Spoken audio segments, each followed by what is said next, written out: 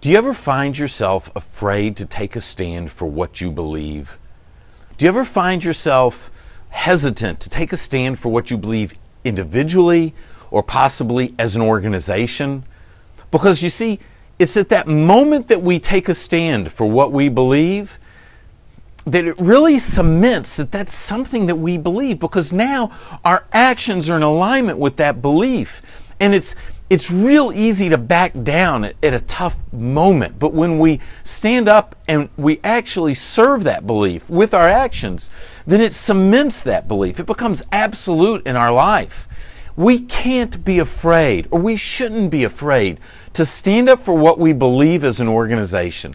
Even if it means that it's going to cost us money, even if it means that it's going to upset someone, because you see, we've taken the time to defend or actually define those beliefs in the first place. We know where we want to be as an organization. And if we're not willing to defend what we've defined, then it's not a belief. It's real easy to go with the flow. It's real easy to go with the crowd. You know, when we're raising children, we talk to them about how they need to stand up for what they believe, for what they believe is right. That if Johnny's going to jump off the bridge, are you going to jump off the bridge with him? Or if Susie's going to do this, are you going to do that with her? Well, you know, the same thing applies to organization. It's real easy just to go follow the crowd.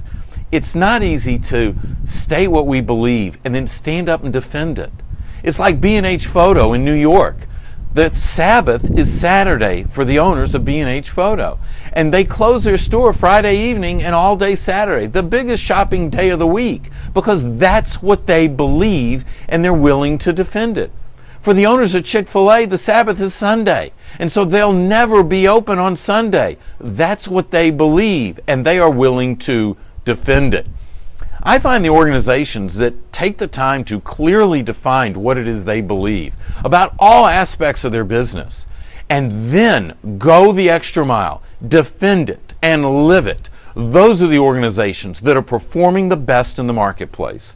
Those are the organizations that people love to work for because they know what the organization stands for.